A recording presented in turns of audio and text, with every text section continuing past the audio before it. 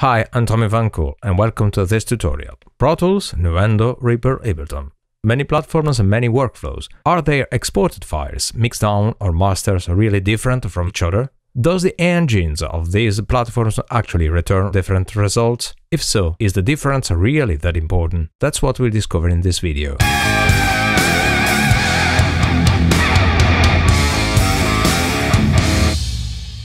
Today we analyze several platforms, several DAWS, just to see if ever there is some kind of difference in the functioning of their engine that are so big that produces some kind of difference, substantial difference, on the exported files and consequently on the job done. I should say that somebody has already made a test between Pro Tools and Reaper. His name is Steven Andrew by Stream Records, and the video to which I'm referring to is here above. However, today we'll not perform this test Reaper Pro Tools because it is already made and it's already really very clear. But what we are doing today is to go to test Reaper, but also other platforms like Nuendo, like Fruity Loop, like Audacity, as well as Ableton Live. At the same time, also Mixbus5 Harrison, and here I open Reaper and I go to import a file, a master I produce it. It is sampled at 96 kHz, 32-bit. Okay, I take only this 30 seconds of this master.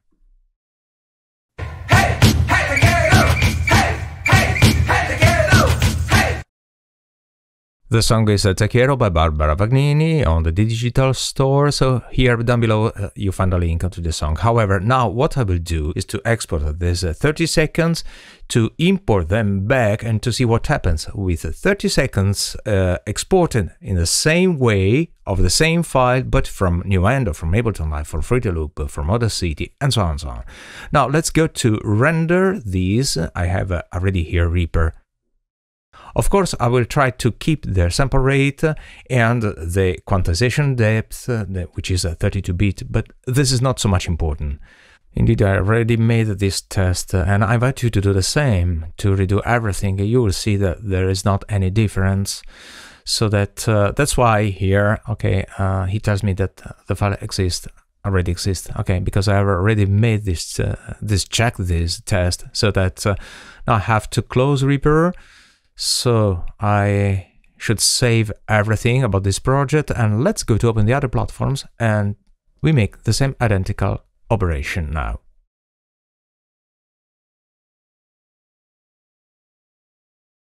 Okay, I was not certainly there to show you everything because it's a long and tedious operation, and so it's totally useless. At the end, it's just to import the file and to export them, so that... Okay, I just stop here a bit on Ableton Live because there's a small feature that you have to keep in mind when you import a file here. Of course, who knows Ableton Live, more probably he knows what I'm talking about, but who doesn't know it, okay, it doesn't use it so frequently, perhaps cannot know exactly or can forget about this feature. Once the file is imported, clicking over it, you enter in this section. You have to remind it to deactivate warp. These I found it active, and to move these pointers exactly at the beginning of the file, otherwise the file is cut. For that reason, when you export it and you import back to the other platform, the risk is to fail the comparison, because clearly the file is not in phase and it will fail any kind of test. Why? Because the file, it is like corrupt respect the original. Okay, perhaps corrupted is not exactly the term that should I use, but okay, you understand what I mean. Now I will show you something else on another application that can treat your test. Indeed, here is a Fruity Loop. Okay, when you run the program on the master channel, you will find a default limiter. You have to remind it to remove it, because otherwise it will introduce a systematic error. After that, you can proceed to export the time that you want.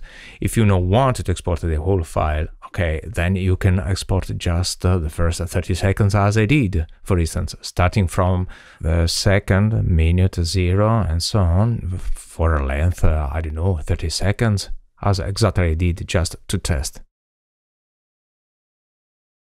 Let's be back to Reaper. Here I have opened a project, and as you can see here, the first track is the original track, while from the second track on, there are all the exports I've made platform by platform. Let's start to compare Reaper with itself, okay? To see if it ever introduces some kind of difference during the export of its own files. It's fair to try to do this, because taking things for granted is always negative when you are performing measures. And after that, we will try with Ableton, then Audacity, then Fruity Loop, and then Nuendo, and afterwards the 2 exports from Mixbus. Why 2 exports? Because there is a legend that if the track goes through a bus and then goes to the master, it is colored. If it goes directly to the master, it is transparent. Mixbus is transparent. Then it is legitimate and right, if you are a real audio engineer, if you define yourself as such, to verify this information. Why? Because when you go to make choices, these must be prudent and not based on myths, on legends, on whatever you find on the internet. So you are supposed to know what you're doing, not what you hear from the internet. Let's check all these platforms. So I'm going to play, and then gradually, as you noticed, all the tracks are phased reversed. And so there will be a test as I unmute each track. They must cancel each other if they are identical. If they are not, well, we will also see it and we will listen to it. And in case of they are occurring, okay, we will try to understand which kind of differences are and what are causing them. Okay, let's go and play.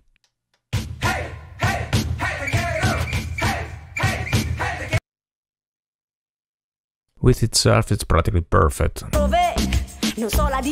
Now let's go further with the other ones. So with let's see with Ableton Live how it behaves.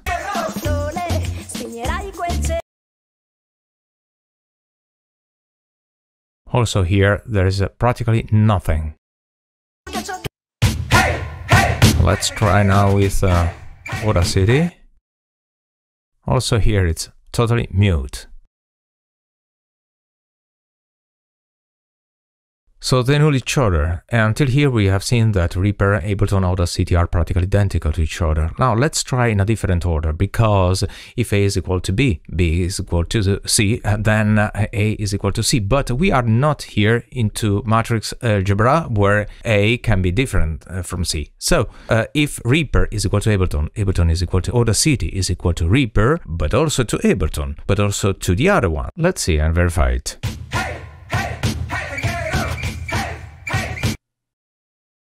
Excellent. They know each other. Okay. Let's go ahead now with Audacity, Fruity Loop, and so on. Null.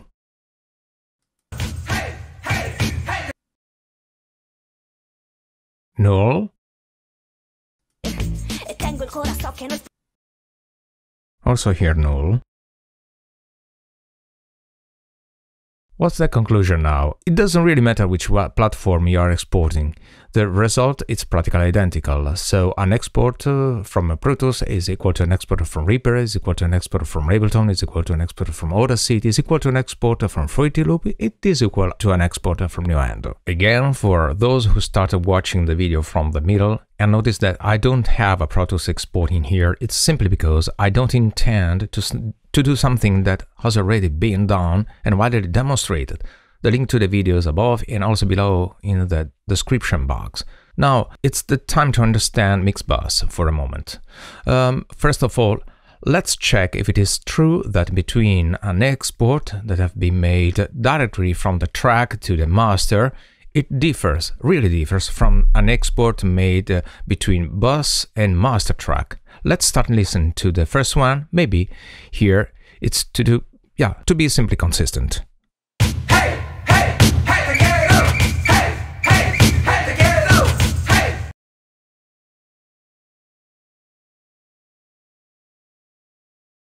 Well, they are practically identical to each other. So to create a bus that routes the track to the master track and so on, it's really useless. It's useless.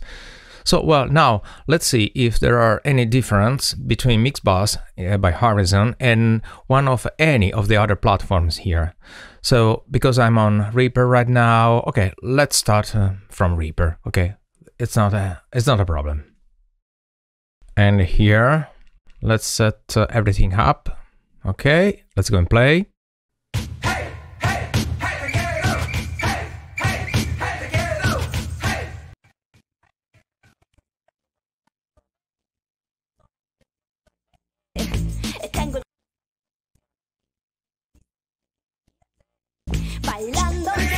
Okay, we have listened to that. There is some kind of noise, some kind of smaller raspberries underneath there that are not audible with a music program underneath. And we have already seen that in another video where I've spoken about the colors of the plugins and so on.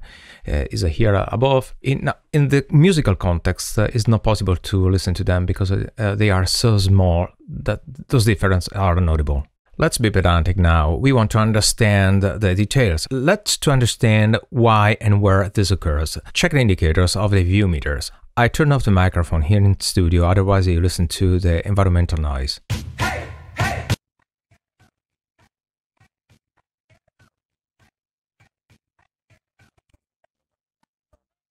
Perfect. What I wanted to point you out here is that you actually, what you hear is very small, but is this kind of distortion on a kind of harmonic or intermodulation distortion. And this little subgroup with these two tracks is here for this. This distortion that Harrison generates when one clearly approaches the limit of the channel, and therefore the limit of analog saturation, okay, is normal. And it is even logical because it is sold, it is dispatched as a hardware emulation. Recall that the Harrisons were mixers at that time made with a certain component. In short, they were using, for instance, carbon resistors, and that are not linear at all, among the other things, which means that they have an inductive part, so the behavior at certain frequency, it is different from the behavior in the other ones. However, the resistance still within its tolerances and cannot be defined as inductance. But we know that there are these inaccuracies due to the components used at the time, plus inside it used MUA741. I invite everyone to read the Bruce Svedin's book in which he talks about it. It's his favorite mixer and himself clearly says it wasn't great from an electronic standpoint, but it was sonically great. This is indeed with regards to his tastes from the point of view of the sound. So I have here generated a monochromatic signal. The frequency is 1 kHz.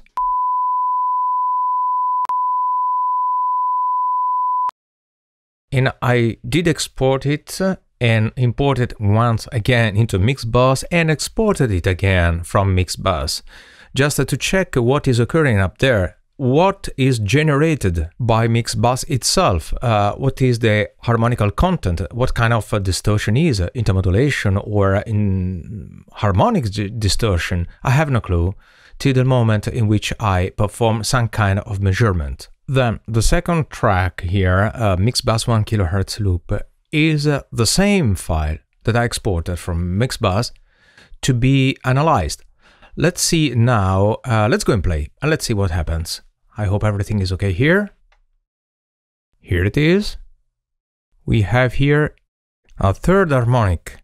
So here also we are talking about the beauty of the even harmonics, and then we land up on the odd ones. However, we have noticed that there is a kind of harmonic distortion. Yes, this is what is called a monochromatic signal, and it's almost audible. Okay, very difficult to do it because it's so low, so little. We will see also how to listen to it in the reality just in a moment. Into the musical context, I just pushed up the volume on Mixbus just to make it work at the upper limit of the channel. Below the -6, -7 decibels, it's perfectly transparent. Mixbus is transparent. It is exactly like all the other platforms. So let's now to make a test between the generated kilohertz and the Mixbus kilohertz.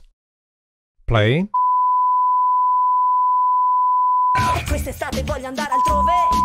Oh, sorry, here I jumped something. Let's redo. Okay. And here we have the third harmonic. This is just a remain of the fundamental of the root one. We are here at -92, -93 decibels. The third harmonic is clearly here, okay? If I switch off the microphone, perhaps you could listen to it in your headset. The level is so low that I have no clue if you are really able to listen to it via YouTube even.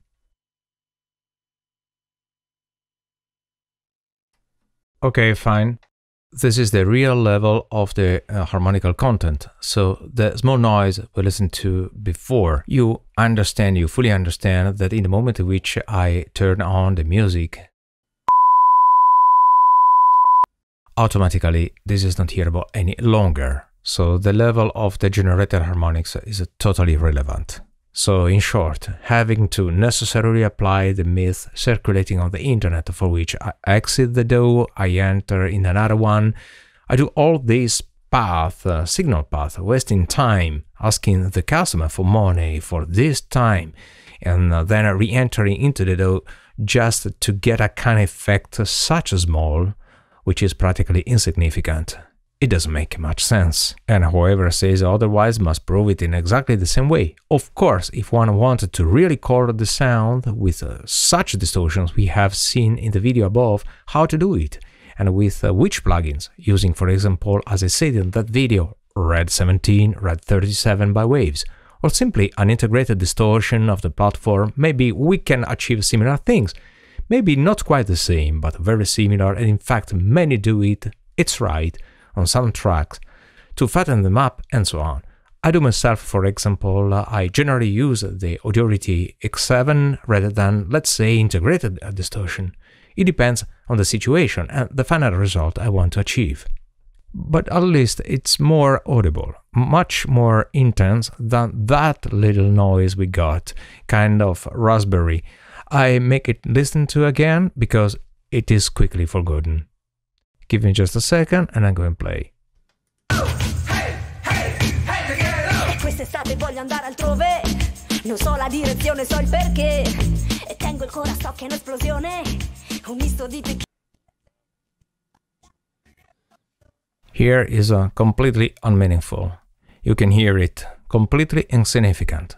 In fact, in this video, we have verified that there is not any difference in terms of engine that introduces significant variations or whatever in the exported files. So what is exported with Ableton is identical to what is exported with Reaper, is identical to what is exported with Audacity, is identical to what is exported with Fruity Loop, with Nuendo, with Mixbus, except for the small Raspberry, and identical to what is exported with Reaper. The myth of differences is practically erased from the evidence of the facts we have all seen here today. Fine, I'm just at the end of this small demonstration video, and I invite you to subscribe to my channel, to click on the bell, just to be informed for new videos that I will upload, and to put an I like. Thanks for watching. Time for a bonus. It is easier to deceive than to make it clear that you have been deceived. The real Game Changer plugin is the one installed between the front edge of the console and the back of the chair. Think about it every time you need or you think to need to buy a DAW or a plugin.